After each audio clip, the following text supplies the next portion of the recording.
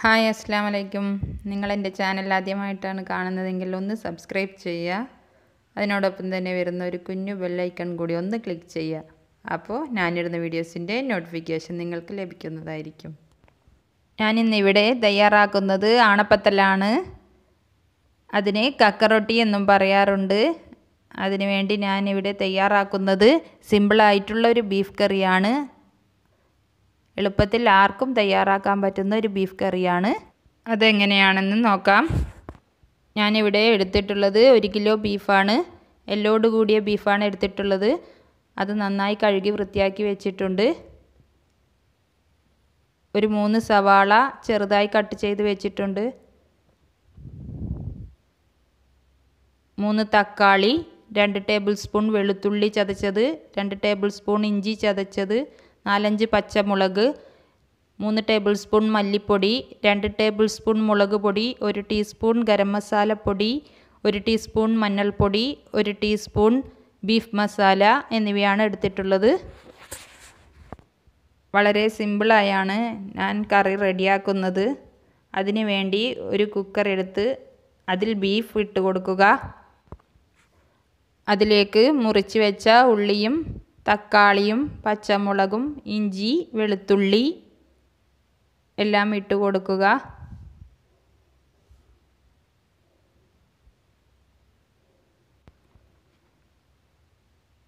കുറച്ച് കറിവേപ്പിലയും മസാലപ്പൊടികളും പാകത്തിന് ഉപ്പും കൂടി ഇട്ട് കൊടുക്കുക. 2 ടീസ്പൂൺ വെളിച്ചെണ്ണയും കുറച്ച് വെള്ളവും കൂടി ഒഴിച്ച് മിക്സ് ചെയ്യാം.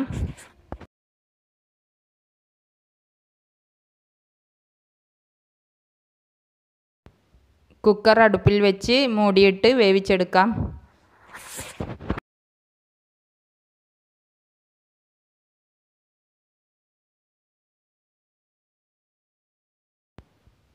കറി ഇവിടെ റെഡി ആയിട്ടുണ്ട്. ഇനി നമുക്ക് ആണപ്പത്തൽ റെഡിയാക്കി എടുക്കാം. അതിനു വേണ്ടി 2 കപ്പ് പുഴുക്കലരി നന്നായി തിളക്കുന്ന വെള്ളത്തിലിട്ട് 3 മണിക്കൂർ കുതിർത്ത് വെക്കുക. അതിലേക്ക് ഞാൻ അരമുറി തേങ്ങയും 2 ടീസ്പൂൺ വലിയ ജീരകം, 1 സവാള എന്നിവ എടുത്തിട്ടുണ്ട്. ഇതെല്ലാം അരിയിലേക്ക് ഇട്ട് കൊടുക്കുക. പാകത്തിന് ഉപ്പും കൂടി ചേർത്ത് മിക്സാക്കുക.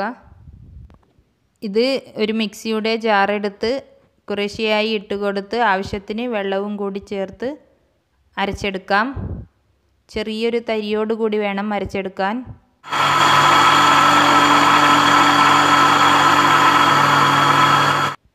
അരി ഞാൻ 2 പ്രാവശ്യമായിട്ടാണ് അരച്ചെടുത്തത്. അതിലേക്ക് ആവശ്യത്തിന് അരിപ്പൊടി ചേർത്ത് കൊടുത്ത് നന്നായി കുഴച്ചെടുക്കണം. മാവ് നല്ല കട്ടിയിലാണ് വേണ്ടത്. കട്ടിയാവാൻ ആവശ്യമായ അരിപ്പൊടി ചേർത്ത് കൊടുക്കണം. നന്നായി കുഴച്ചെടുക്കാം. കൈകൊണ്ട് തന്നെ കുഴച്ചെടുക്കുക. മാവ് റെഡിയായി വന്നിട്ടുണ്ട്. ഒരു ആവിപാത്രം എടുത്ത് അതിലേക്ക് ഓരോ പത്തിരിയും ഉണ്ടാക്കി വെക്കാം. ചെറിയ ചെറിയ ബോൾസാക്കി ഒന്ന് ചെറുതായി പ്രസ് ചെയ്ത് കൊടുക്കാം.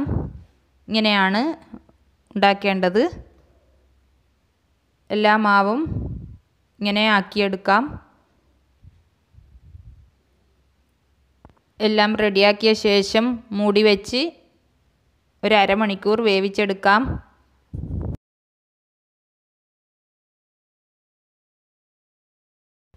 പത്തിരി ഇവിടെ വെന്ത് വന്നിട്ടുണ്ട്. ഇനി തണുക്കാൻ വെക്കാം. കറിയിലേക്ക് തേങ്ങ വറുത്തരക്കാൻ 1 അരമുറി തേങ്ങയും 3-4 ചെറിയ ഉള്ളി, 1 ടീസ്പൂൺ വലിയ ജീരകം, 1/2 ടീസ്പൂൺ മഞ്ഞൾപ്പൊടി എന്നിവ ഇട്ട് കൊടുത്ത് നന്നായി വറുത്തെടുക്കാം.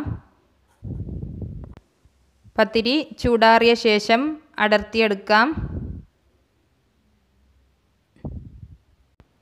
തേങ്ങ വറുത്തത് റെഡിയായി വന്നിട്ടുണ്ട്.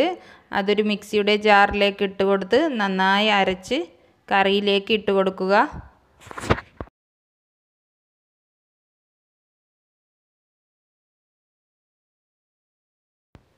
കറി നന്നായി തിളച്ച ശേഷം കുറച്ച് മല്ലിയിലയും കൂടി ഇട്ട് കൊടുക്കാം.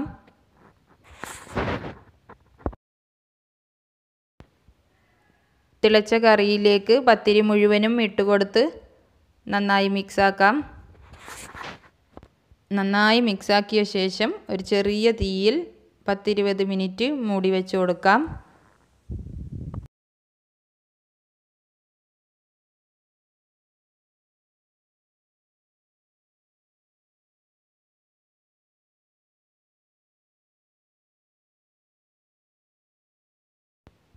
ആണപ്പത്തൽ ഇവിടെ റെഡിയായി വന്നിട്ടുണ്ട്. നല്ല ടേസ്റ്റാണ് ഇതിന്. നിങ്ങളെല്ലാവരും ട്രൈ ചെയ്ത് നോക്കണം. എൻ്റെ ചാനൽ ഇഷ്ടപ്പെട്ടാൽ സബ്സ്ക്രൈബ് ചെയ്യണം. Okay, thank you.